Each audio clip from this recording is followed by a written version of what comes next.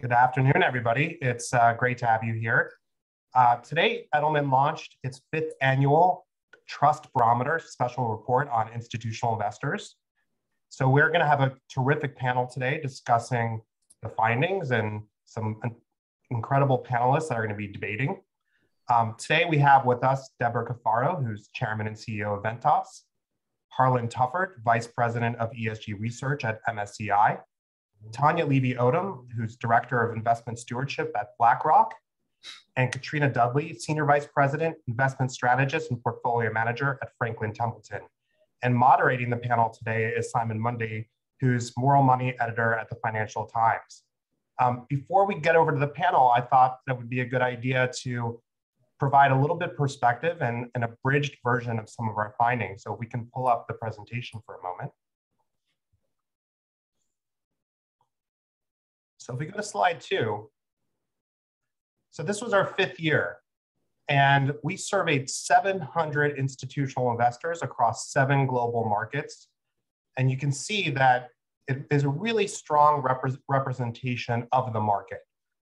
Some smaller funds, some mid-sized firms, and some larger funds. Next slide. Here are our key findings. So first, building ESG trust with investors is an uphill battle, and we'll talk a little bit more about that. Number 2, investors are pushing for climate action, and there's an expectation from investors for a net zero plan. Number 3, employee empowerment builds investor trust, and we'll talk a little bit about what employee activism or how investors think about employee activism. Number 4, traditional investors are engaging in activist tactics, and I'm hopeful we'll have a nice dialogue around that.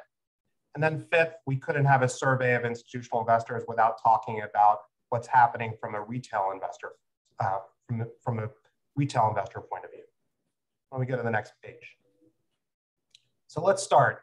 First, investors scrutinize ESG as much as operational and financial factors. We started to see that in previous surveys, and certainly that was the case this year.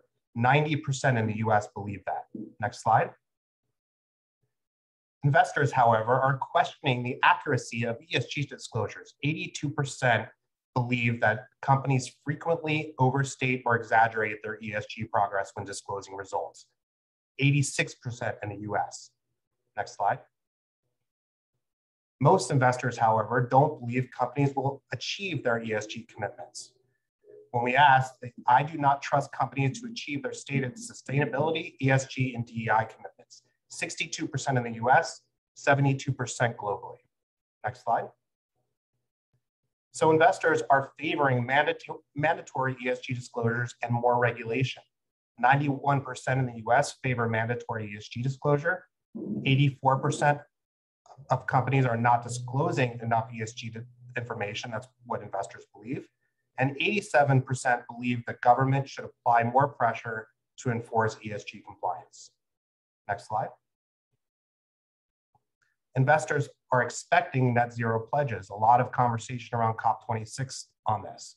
In the next 12 months, investors expect companies in which they invest to establish and communicate a plan to achieve net zero emissions. 94% and 93% believe that companies that have articulated a net zero plan deserve a premium. Next slide. Majority are concerned that companies will not be able to meet their net zero commitments, just like ESG. 79% globally and 92% in the US. Next slide. Here's some interesting information. Employee activism signals a healthy workplace.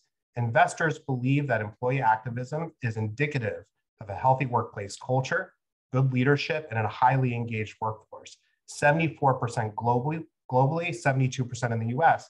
And if you look at this versus our data in 2019, where 74% of global investors agree that companies with activist employees are less attractive investments. So a significant turnaround there.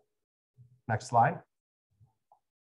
Accountability for culture is at the board level. 71% agree that it's important for the board of directors to be held accountable for maintaining a positive company culture. Next slide. So when we started thinking about activism and asking questions about activism, 95% of the 700 we surveyed are more interested in taking an activist approach to investing. And if you look at the bottom right of the slide, 74% would take an aggressive activist measure. So publicly discussing concerns about the company's strategy to enforce change. Next slide. And turning to retail, the retail investor, meme stocks are seen as a targeted attack against institutional investors. 89% in the US believe that meme stocks represent a targeted attack against them. Very interesting. Next slide. So what do you do to navigate all these changing investor priorities? First, approach ESG reporting with the same rigor as financial reporting. 2, develop a credible and evidence-based net zero plan and make sure it has board-level accountability. 3, provide opportunities for employees to engage. Make sure there's a two-way conversation with employees and update them regularly on progress.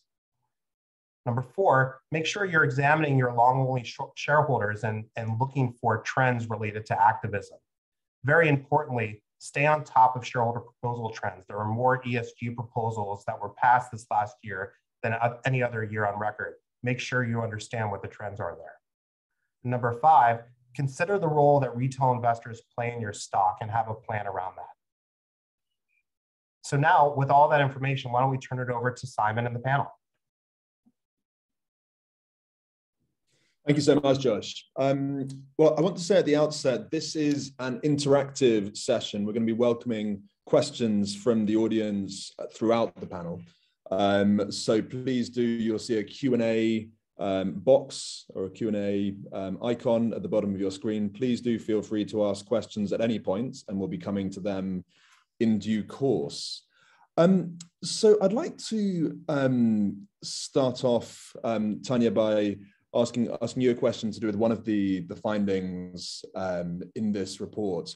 I've, by the way, just come back. I'm hot off the train a couple of days ago anyway from Glasgow, where I was for a couple of weeks during COP26. I think we all have COP26 on the brain. I'm sure we'll all have our own opinions as to what was achieved and what was not achieved at COP26. But certainly this is a really great time to be talking about these issues to do with climate change and the wider sustainability space. So Tanya, the question that I'd like to ask you, and I think you're really well placed to answer it in your position at the world's biggest asset manager, is this. I think it's the first slide actually, or the first major finding in the report, saying do investors scrutinize or subject ESG to the same scrutiny as operational and financial considerations? So we've got 88% at the global level, 90% in the US saying they do. Now, as journalists, we're a skeptical bunch. And so with surveys, we'll often think, well, people give the answer that they perceive to be the politically correct answer or the sort of socially acceptable answer, whatever. And everyone knows these days that you are supposed to subject ESG to the same level of scrutiny as financial and operational factors. But is that really the case? And if it is, then why? What's driving that? Well, thanks, Simon. I appreciate the question and glad to be here today.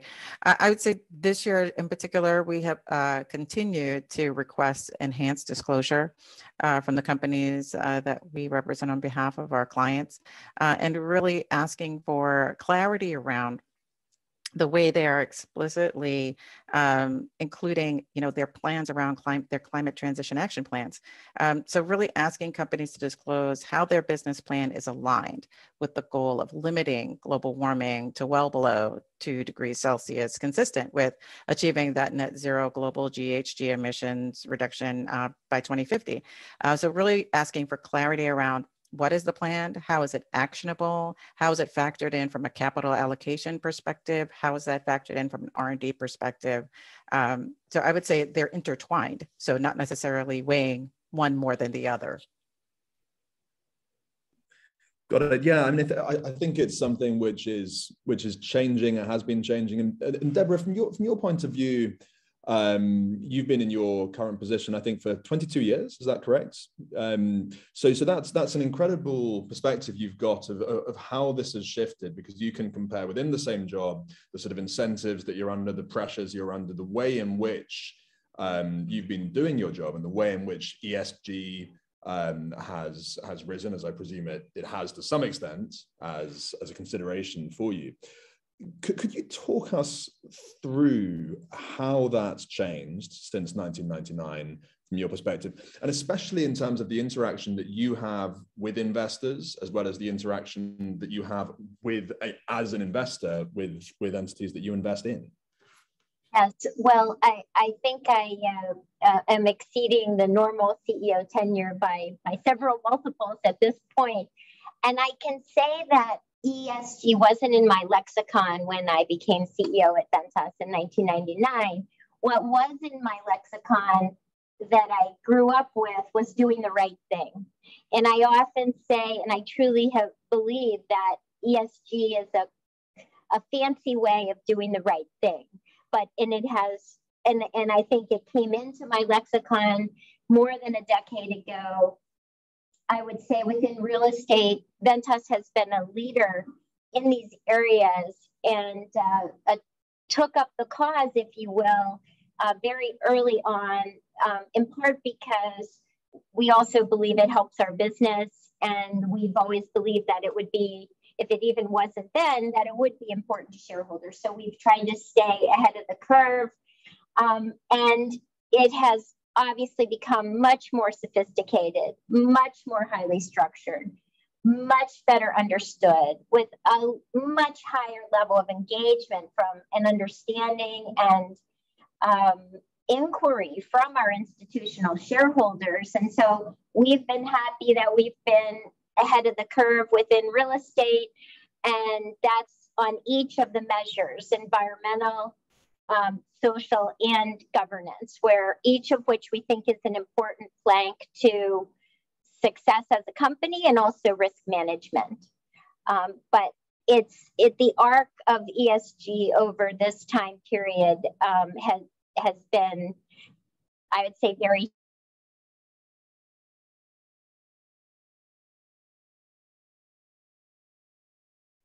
I think we just lost you at the end, Deborah, but I think we got the point that you're making. I mean, there's been a huge amount of changes during your tenure.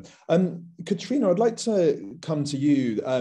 You've got a great perspective in various ways, but I think one thing that I want to ask you about in particular is to do with the regional differences that we're seeing, because you look a lot at Europe, but you obviously have a great perspective on the US as well. So one of the nice things about this report is we can see in various of the elements of it, we can see it broken down across geography. So from your point of view, if you compare just the US and Europe in particular, feel free to bring in other geographies too. How do you see the differences in the ESG conversation, the conversations between investors and companies, and the wider ESG conversation? How does it compare on both sides of the Atlantic? I would say firstly that the conversation did start in Europe, but it's quickly migrated across the transatlantic. So it's come into the United States very quickly. That's been driven by a few things. The first is that these are global companies. And so they operate, in the US, they operate in Europe, they operate in Asia. So they can't just have a European ESG set of standards for Europe in Europe. They need to have a global set of standards. So I think that it's the global nature of these businesses. But I would say that from an investor perspective, it started in Europe, and as Deborah has said, it has migrated into the US market in particular. I wanted to go back and from an investment point of view, I do think it's so important. You're hearing that the ESG criteria has moved from just being an ESG set of criteria to being a business strategy. And I think that that's something that we've seen in all regions, in terms of it's not just ESG for the sake of ESG, it's ESG for the sake of good business strategy. So people aren't just doing it to make themselves investable anymore, or investable by ESG dedicated funds.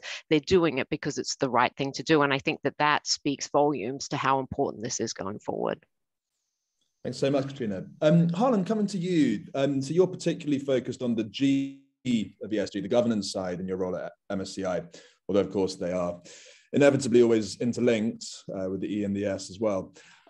What are the really interesting things that have been striking you in particular, let's say over the past year? Because I feel like the conversation is moving on, you know, certainly year by year, if not month by month. We're seeing new developments coming. You know, we saw an incredible activist challenge at ExxonMobil, for example. What are the big things that people watching this call, who are dialing into this seminar, really need to be alert to and should be looking out for over the months to come?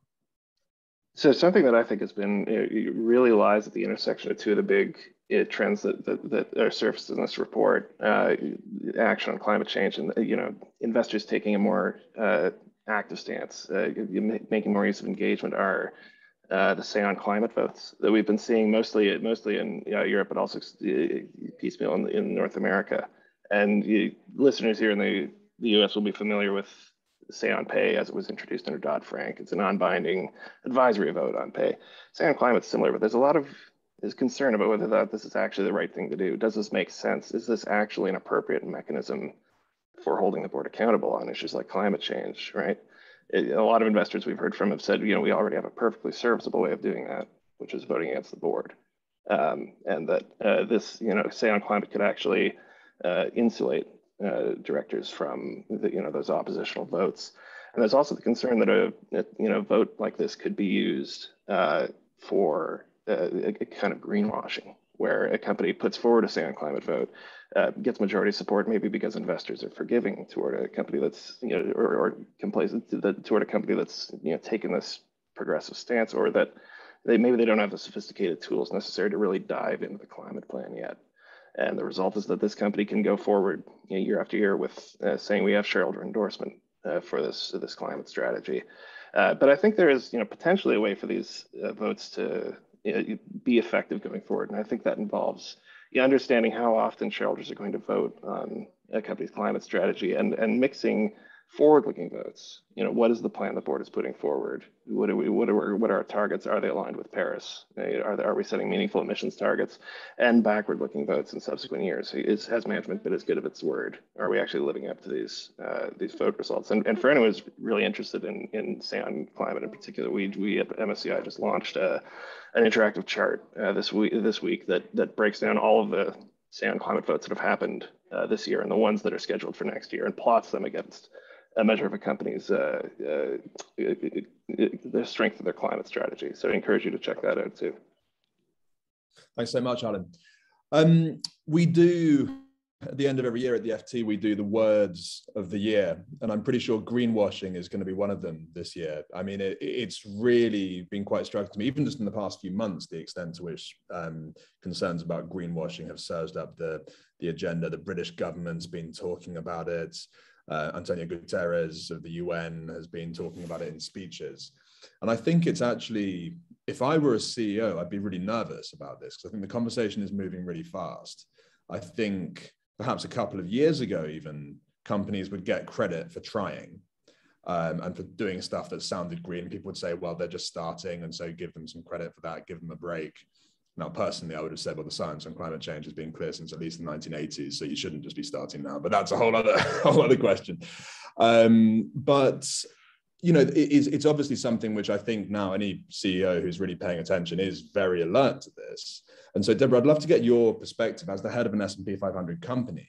I'm sure you're very, very alert to this conversation, and you want to make sure that what you're delivering is real action, which is not going to be dismissed as greenwashing. How do you make sure that what you do is not just greenwashing? Yes, thank you. I think the point was made by Katrina and others that integrating all of these ESG principles and values through the company's business decision making is the best way to both move the needle and also avoid kind of what you want to call greenwashing. I would say that authenticity and also customizing what you're doing to the type of business you're in are also really important.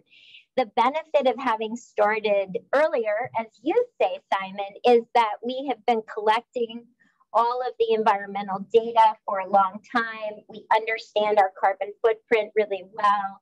We have had a carbon emissions reduction goal that is validated by the science-based targets. We've been working on those goals and increasingly auditing and publishing our progress against those goals, and have received third-party validation like Energy Star certifications in our buildings. So investors can see that progress, and then we are going to build on that to establish a net carbon zero goal that, again, is both, we want ambitious goals, but we want attainable goals, and a very distinct plan of attack that we can share with investors and our employees who care about it as well, and begin to measure our progress. And if we do that and communicate our substantive goals and achievements in an auditable, clear way, I think that is the best way to ensure that we're moving the needle and people understand that it's authentic and real.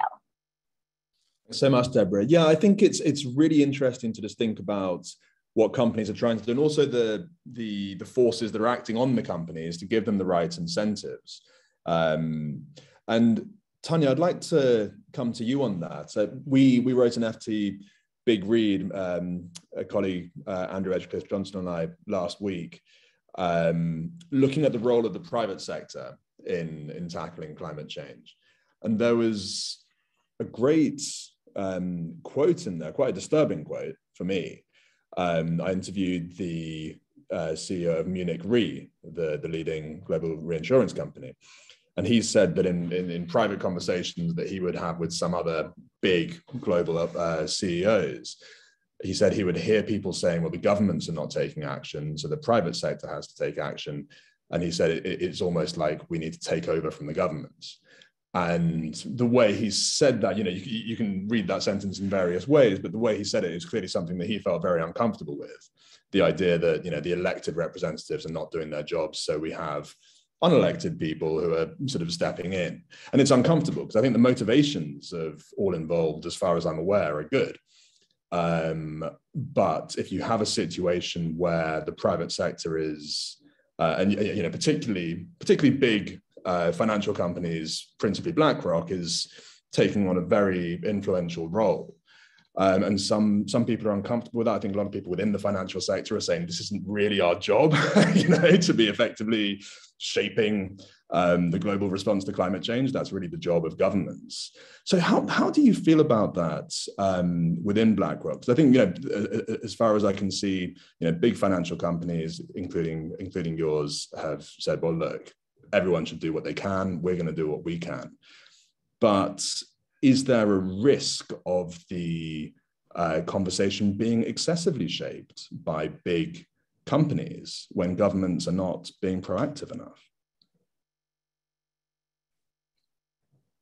Well, I think it's just, a huge topic for all of us to tackle, right? And so to the extent that from our perspective, climate risk is investment risk.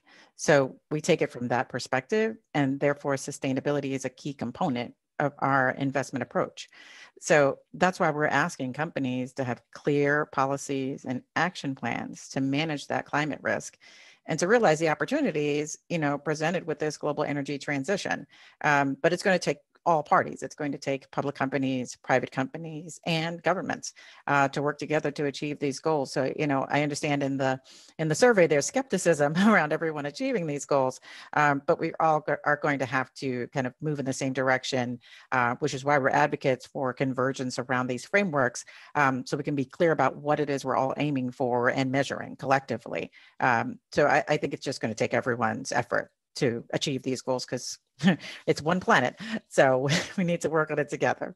And Simon, if I may, and for the investors too, I think the last 2 years have really shown the power of the investment community and of leaders of corporations, because there has been a vacuum in a lot of these principle-based and risk-based matters, like racial justice and other areas. And I have been impressed and somewhat maybe pleasantly surprised at the leadership that has been shown by the investment community and by corporations in filling that void in a pretty constructive way by and large, and in a way that has been, values based. And I think we all realize it is good risk management. We have to live in one world that it is not warming, and we have to live in a society that perhaps is more,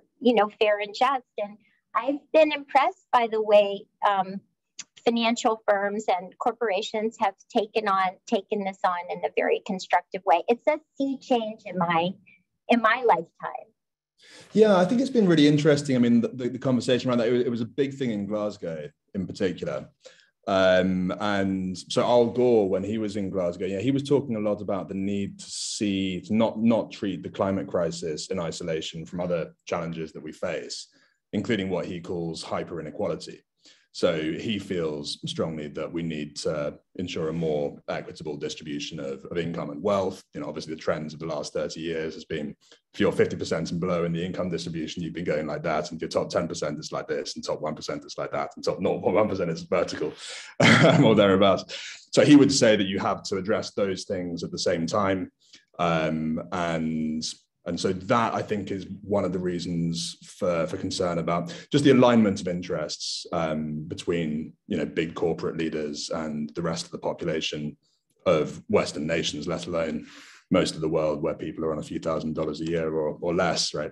But I think it's, that conversation about the role of the government and regulators and the role of the private sector is getting really, really live now. I think it's the past few months, again, it seems to be rising in importance. And Harlan, from your point of view, looking at corporate governance, what's your take and this is almost quite a sort of philosophical question, so feel free to answer it how you see fit, but if we're to maximize the positive impacts of companies, how far do you think we want investors to be driving that change, activist investors, or just through more normal, conventional sorts of investor engagement? Or how far do you think actually we need to update the regulations that are surrounding corporate governance? Yeah, I think there's investors and boards need to really look at every lever available to them to get change at all of these issues. To just if you just want to focus on one particular challenge, which is the search for getting to net zero portfolios, which is a big concern that we've been hearing about from investors and when we've been trying to meet. There's all different methods of getting to that goal. One is reallocating your capital to lower carbon opportunities, but that our research shows that 90% of listed companies are not on an emissions pathway that's aligned with 1.5 degrees warming, right? So that alone doesn't get you to a proper carbon transition. You also need to look to get engagement and active stewardship. And that involves working with boards and working with them to find new businesses and find new opportunities to transform businesses. It also comes down to financing low cost or low carbon solutions and new ways to help solve these problems on a global basis. And finally, of course, is working on policy advocacy, working with governments, with regulators, and with investors. I think working with companies as well and getting them to use their influence, their clout for the best interest of the whole market. Thanks. Yeah. So Katrina, coming to you next. And by the way, I don't want to monopolize all the questions here. We need more audience questions, please. So please keep them coming in. Katrina, the tagline of this report being the Trust Barometer. And just looking at some of the findings, it seems like trust is in fairly short supply, actually, as far as the trust that investors say they have for companies. And perhaps that's a healthy thing. It depends on how you define trust and so on. But what's your take? How would you describe the approach that you take towards the companies that your firm invests in? How far do you trust them? to do the right thing? How far do you think there actually needs to be, more transparency and more accountability? I think we see our role as very much, I call it the trusted shareholder advisor to companies. So we see a partnership here, but I think that we all need to be specific about the roles that we each play. We play a role as an investor, and companies play a role as CEOs and as corporates. We always talk to companies because they, as the CEO of a company, Deborah can opine on this, you have the right to tell us what you're focusing on and what you want to be measured by. It usually is contained in the executive comp plan. What are your targets and how you get there? I, as an investor, can take those targets, be they 3-year, 5-year, 10-year targets, and I can work out how those impact the valuation of the company. And I can make an assessment what the fair value of the company is. Is it trading at a discount to that fair value? And then make an investment decision as an investor. I then also, however, have the right to speak to the CEOs and to monitor the progress that they're making against those targets over time, having a look at the interim goals and the achievement of that. As it relates to ESG, what we're increasingly seeing is part of the executive's compensation is being increasingly tied to ESG targets. We've seen different ways of that happening, be it a percentage of their compensation is directly tied to achievement of certain metrics, or there's a kind of qualifier where you may meet 100% of your targets, but if you don't do it in an ESG friendly way, you get hit by like a 20% reducer, basically. So there's different ways that companies can implement it. In terms of the willingness and the trust between corporates, I think that we're very far away from the scandals of the past. I think that investors need to trust the management teams because we're giving them capital, and we're giving them capital to invest and earn a return that exceeds the cost of capital, and then that return comes back to our shareholders, and then gives them that financial stability and achieving their goals and their financial goals. So I think that while people are very quick to say I don't trust management teams, if you actually look at, they're quick to speak about a lack of trust, but generally speaking, I would say most of the investment teams that we have capital allocated to, or our investment teams have allocated it to companies, we trust the CEOs of those companies, and we trust them to be good stewards of that capital. Thanks so much. Coming to you, Tanya, looking at some of the interesting findings from this report, one of the questions in the report is on whether a company with strong ESG performance deserves a premium valuation to its share price. Yes, say 92% of respondents from around the world. So A, do you agree? 92% chance you do.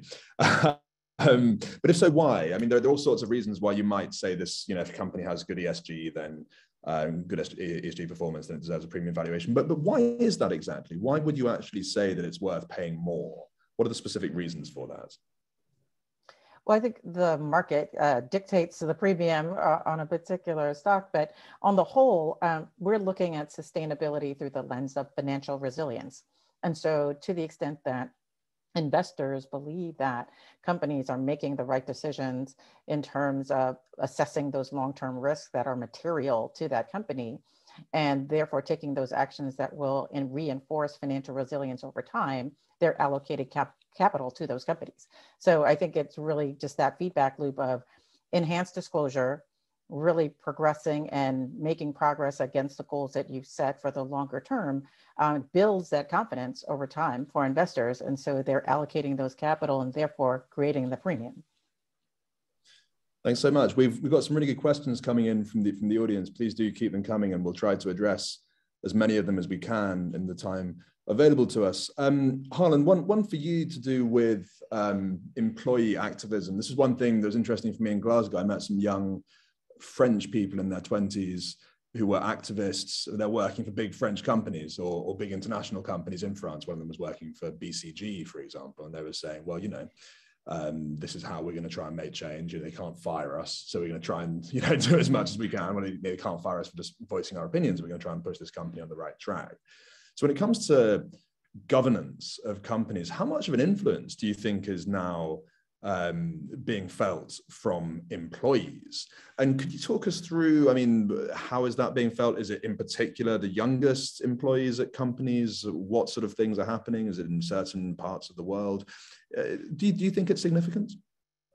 I think it has the potential to be. I think like just about everything in governance, you have to give a big qualifying "it depends," depending on the company and the situation. But I think that this is a great example where the nitty-gritty dynamics of how the board interacts with the management team, interacts with the executives down the C-suite. It's all really important how information flows throughout the organization, and what kind of picture the board is able to get, and what kind of culture permeates through from top to bottom. And the trends that we're seeing around employee activism are great. Potentially a great example of how, for lack of a better word, I don't know if it's really the right one, but kind of grassroots within the workforce activism can change a company's culture. I don't know that we're going to see the kind of a revolution that the advocates themselves might be hoping for. I think that there's a fair bit of conservatism towards some of these ideas in boardrooms, and I think that in a lot of cases that's what you're paying directors for, to take a very risk-oriented approach to a lot of these issues. But it's certainly the interplay between those two forces is something that we're watching very carefully, and curious to see how it plays out, especially as we go forward into the next proxy season. To throw that to Deborah, actually, along a similar track to do with employees, do you feel under pressure from your employees? Do you hear a lot from them saying this is how we want the company to be behaving? Well, we hope that we are always leading, and that the employees are proud to be associated with Ventas because of our leadership and values-based decision making. I would say recently it has been almost table stakes to be a leader, to recruit new employees. And we have seen bubbling up some additional grassroots enthusiasm for various areas. Certainly net zero is one, which obviously we're already well progressed on, but there are others. I would say as a CEO, we do have a lot of stakeholders, and there is a component of the employee workforce that is on the other side of these issues.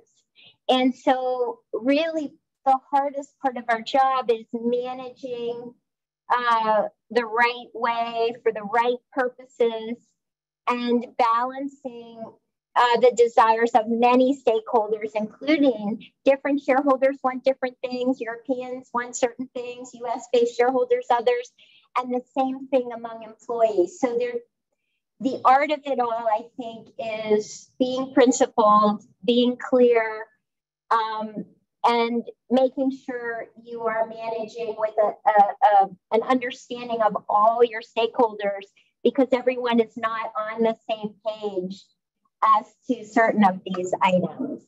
But I love the activism and engagement of employees, and think it's a real benefit. Yeah, it was quite striking for me in Glasgow in particular, not only these employees I mentioned, but obviously, other young people who were there in Glasgow, members of Fridays for Future, just the level of, they had a much higher bar, or much higher sights for what they considered to be possible. And I felt, people my age and above were less, were more inclined to use phrases like politically impossible or politically unrealistic. People in their 20s don't tend to use those phrases, I found. But to capture that and benefit from it while also, understanding the possible. Yeah. But use it for the benefit of the company and the broader world. So that's a fun part, and that's the art of it. I suppose it's a matter of taking advantage of the enormous number of creative minds you have within the company, coming up with ideas and treating that as a resource to be used. Yeah, I think that's right. A question I'd like to throw to Katrina from the audience. to do with, well, the question is, what do you think companies and asset management firms need most from ESG technology solutions? And that's something I've been thinking about a lot, in particular when it comes to assessment ratings. How do you assess when you're looking at a very large number of companies? You're not able to look at all of them in, the exhaustive up-close detail that you might want to if you're dealing with a large number of companies. So you rely perhaps on third-party assessments or assessments that are done by analysts within your organization. How do you assess a company's performance on sustainability? And what sort of things, as this audience member has asked, what could be most useful to you in terms of ratings, offerings, or technology offerings in the future? So we have a number of different layers to this. First of all, we have an overarching ESG council, which is comprised from each of our investment managers, has an ESG ambassador. Supporting those ambassadors are their dedicated ESG analysts. Those analysts are working in conjunction with the investment teams. And I think that that's where the intersection is, because the ESG analyst is looking at the collection of dedicated standardized metrics by industry. Because, if you look at, for example, the cement industry, which emits half a ton of emissions for every ton of cement they produce, their targets for getting down the emissions of that may be different than a Google or something, for example. So we need to be industry specific when we're looking at these, and then we work with the dedicated analyst partners with our investment teams. In terms of the information, I feel like in ESG it's a wealth of information and a poverty of attention. I think there are so many different metrics that we have available to us, and it is just focusing on those ones which will make a difference. And I think Tanya comes back to it, and I think it's such a relevant point, is we need to be specifically focused on those metrics which have financial or business risk. Because, as an analyst, that's what we need to be very cognizant of as we model out the future cash flows and the future of these companies, is understanding which of these metrics are going to be most impactful. And that finally kind of finishes up the circle. And it's why, companies need to focus on this, because, if they're focusing on the most important metrics from an ESG point of view, they're creating a sustainable cash flow, they're going to drive higher shareholder returns, and we're all going to be happy. So I do think that there's a degree of symbiotic, everyone working together to achieve the greater good. But there are also tensions, aren't there? I mean, there's a couple of audience questions that we've had along these lines, which I'd like to bring you in on, Tanya. Looking at, well, as one audience member put it, how would the panel balance their interest in ESG progress and performance with their interest in strong financial results? It could take capital investments over a long period of time that would inevitably eat into profits. And I think that's just true. I mean, profit and purpose are not perfectly aligned. I mean, in some cases, you can make money from solar energy. You can also still, in some cases, make money from coal. There was a small cap offering in London recently for a smallish coal project. I think it was 5 or 6 times oversubscribed. So clearly a lot of people are very excited about the opportunity to make money from thermal coal. Right, so it's simply not the case that the alignment between saving the planet and making money is perfect, right? So how do you deal with that tension? Because sometimes there is a certain tension there, where perhaps to achieve maximum impact at the social or environmental level, it might mean leaving money on the table. Under the current framework within which we operate. So how do you approach that as a company that wants to have a positive impact, but also has an imperative to make money for its investors? Well, I think some companies have really found that balance. So to the extent that they are implementing projects that are moving them forward in terms of their carbon reduction plans, are actually cost savings. They result in either lower costs in terms of shipping, lower costs in terms of transportation costs. So I think they're not necessarily mutually exclusive. And to the extent that there are other stakeholders that benefit, that actually create a positive feedback loop into the company, whether that's improving their license to operate in a given community or increases their, a feature as a company of best place to work, really enhances their ability to recruit and retain talent. I think there are other elements that may not show up on the balance sheet that are actually beneficial to the company longer term in terms of that broader definition of financial resilience. So we may not see it in a given quarter. And again, we're long-term investors. We're taking a long-term view. it's not quarter by quarter. It's like, really, is this investment in people, investment in technology going to be enhancing the company and the enterprise overall for the longer term? So I think we need to take a broader perspective on that. What's your take on it, Deborah, in terms of the pressures? We've been talking about the pressures that a CEO would come under from investors to move faster in tackling environmental issues, for example. But it can also go the other way, of course. I mean, someone I caught up with in Glasgow was Emmanuel Faber, who was the former CEO of Danone, who tried to move in very ambitious ways towards greater sustainability. And you know, investors, I think that, you know, there were pushback about on various things, but certainly some investors pushed back very strongly because they felt that he was going too far too fast. So there's also, you know, if you want to go with something incredibly ambitious agenda to be much more sustainable very quickly, you will get pushback from some investors. I mean, that's inevitable. So how far do you feel that actually for you and for other S&P 500 CEOs, you may actually in some respects be somewhat constrained by the fact that some investors don't want to move very fast and very far? Thank you for that question. I just want to say three things, and two of them really build on what Tanya said. So a lot of our efforts on sustainability are energy saving capital projects at our properties, which both reduce consumption and are profitable. So those are the easy ones, right? Those are the ones you figure out where the Venn diagram overlaps and you just attack those as quickly as possible and you get universal support for them. There are others that are different, and I would tell you among our 1,200 properties, we house 75,000 seniors. And in the case of the pandemic, we put all of our resources behind keeping seniors and workers safe. And as we have been elevating out of the pandemic, we were early adopters of a vaccine requirement for the workers in the buildings. Obviously, we vaccinated 75,000 seniors when the vaccine was first available, saving many lives. And that was incredible. But we were early adopters of a vaccine requirement for the workers as a moral imperative. Okay? And that cost us money.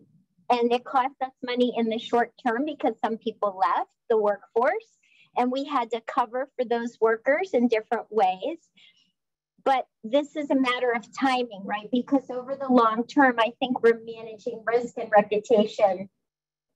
And we're a better company and our communities are better communities as a result. And that may be less profitable in the short term, but I think has a very discernible intermediate term positive value for investors.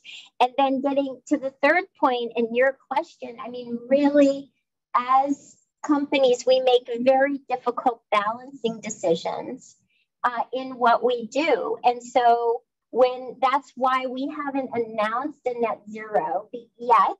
We're working on it, building on the carbon emission reduction work we have been doing.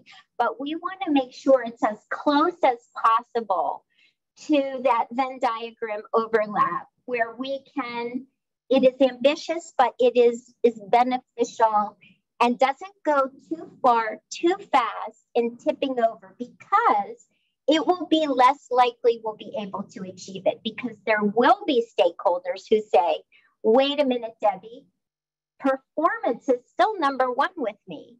And so balancing short-term, intermediate-term, long-term, we still have to perform.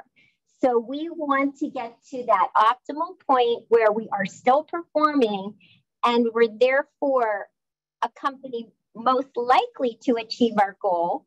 And we want to set that goal at the right, most ambitious point, but one that will garner the greatest support from most of our stakeholders. So that's how we think about it. Thanks so much, Deborah. Harlan, question for you, really interesting one from the audience. Is MSCI evaluating corporate culture? It's a really interesting question in the sense that, you know, it speaks to and asks how you approach this really. How far are you looking for, you know, specific metrics, or how far are you really trying to build a sense of how a company operates and what its culture is like? How do you approach that? Great question. I would say on the company culture side, the whole workforce, I would challenge you to find someone who can't actually measure culture per se, but what we can measure is the consequences of culture, I think. So looking at things like turnover in the workforce, looking at the opportunities that we can see from disclosure that are measurable, that suggest that a company is making this a place that people want to work, where human capital is something that's prized and something that's enhanced. And we look at both the risks there and the opportunities that companies could be taking advantage of. And so that's on the side of the whole organization. And we also, from let's not forget the board culture, right? Which is a corporate governance focus is something that I look at very closely. So what's the level of independence in the boardroom? Is this a board that has a lot of industry experts on it? Is this a board with financial expertise on it? And these are skills rather than cultural aspects per se, but they I think contribute to how the board is likely to approach its work, how the board is likely to respond to challenges, and thinking about the ownership structure of a company as well, right? Is this a controlled company with a number of family members of the controlling shareholder on the board, things like that? How does that play into, and how does that trickle down through the rest of the organization? So those are all things that we're looking at, and how we interpret culture, I think. It's really interesting. Thanks. Katrina, one I want to throw to you, we've got a couple of questions from audience members asking about what you guys make of the rise of the retail investor, as well as, of course, the meme stock stories that we saw earlier this year. And actually, there's a couple of quite interesting sections of the report. So to do with Wall Street bets on Reddit, for example. Does Wall Street bets and other online communities, and these influence your investment decisions? 87% of respondents said yes, interestingly. 90% think that these and other online communities can create false markets. And then meme stocks represent a targeted attack against institutional investors like myself and my firm. 84% globally and 89% in the US say that they are under attack. Katrina, are you under attack? How are Wall Street bets and meme stocks, retail investors who, and it reflects a more serious issue, of course, which is that many people who don't consider themselves winners of the current economic setup are very angry about this, and they want to mobilize in ways, even at great risk to their own personal finances, to launch a sort of financial attack on those who they consider to be bringing the system against them, and so on. So it's a very interesting and important story in many ways. But of course, we were all gripped by the GameStop story and the GameStop story earlier this year. What takeaways, what lessons did you personally draw from that? In terms of, when my cab driver is talking about like the investment portfolio that they're managing, I start to wonder. I mean, my day job is to analyze companies, to understand their position, their competitive advantage, where they're generating their cash flows and everything. And I was thinking about my cab driver. He's driving a cab all day. So when is he getting the time to do that in-depth, detailed research that results in an investment recommendation? The second thing, if I could change any word that needed to be eliminated from investor vernacular, it's betting. We are not at a casino betting our shareholders' capital. That's not the way we think about it. We look at risk, we look at return, we do outcome modeling. We do so much work to make sure that we are not acting as though we're in a casino betting, our clients' capital. And why is that important? Because I keep coming back to one of the greatest goods the investment management industry can do is to ensure financial stability for the investors in its funds. I mean, that's just such a great goal in terms of, giving people retirement security, giving people the security to know that they can afford a college education, or giving them the security to know that their savings for a deposit on a house will not be wiped out with one bad bet on GameStop that goes down 50%. Because these stocks went up and down. And the thing that also we need to be aware is a number of these investors, or what they're calling themselves investors, were making very volatile bets. And a number of them were doing it with margin. And I mean, if you do it with margin, you're still on the hook for the capital. As we say, if you short a stock, people don't understand that there's unlimited downside, versus if you go long a stock, your downside is just the capital you put in. So I just think that, it's not that I don't think there's some very smart investors in those meme stocks. I think that there are a few, but if you look at who they're competing with on the institutional side, and you look at what we do and the amount, I mean, CEOs will tell you how many questions do we ask them about their business. And, Tanya and Deborah can all opine, we do so much work that I'm just not necessarily sure all of those meme stock investors are doing. So unfortunately, we're almost out of time. We have time for one more question, which I'd like to throw to Tanya. As I mentioned, we're fresh out of COP26. It was meant to be an important conference. We did get some announcements from it, of course. A lot of people are very disappointed by it. What, in your opinion, I think we're all still sort of unpacking it and understanding the implications, but just at this early stage, what do you think could be the financial implications, the implications for investors and the wider economy from what we saw over the past couple of weeks in Glasgow? Well, to your point, I think we're all trying to really digest what we shared, what we experienced. But, looking ahead, we're focused on really monitoring how companies are going to explain and articulate their climate transition action plans. Really trying to dig into which elements, to the earlier points made, are aspirational versus really practical and really can be applied in the short term and interim term. So really hoping for more transparency as we go into 2022, more clarity around these plans, and hopefully material progress over the next year and years to come. And Deborah, from your point of view, the COP26 and the wider climate conversation at the moment, do you have the feeling that things are picking up pace? Because there are so many different interpretations of COP26, and it was quite an extraordinary event. I mean, you had all sorts of many of the most powerful people in the world all jetting into one place and milling around, talking to each other, coming out with some big sounding announcements, which were often very thin on concrete implementation detail. So do you feel like it's moved us forward? Do you think it's changed the environment within which you operate as the head of a big company? I would say that this is just one moment in an otherwise irreversible momentum toward increased sustainability activities by private industry and focused on by our stakeholders. It probably moves the ball forward, but maybe not as far as many of us expected. But this is a trend that is large. It's accelerating, as you say.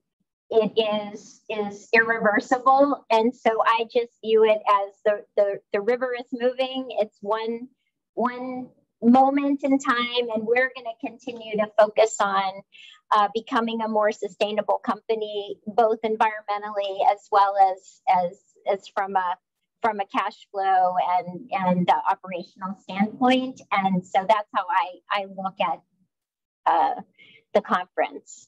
I wish I had been there milling about with you. Yeah, it was an extraordinary thing. I think, the bottom line is, by any measure, we are on track for levels of climate change that will result in the loss of large numbers of lives, the loss of large numbers of livelihoods, the devastation of entire communities. And with every 0.1 degrees C above 1.5, that's more lives lost, that's more communities devastated.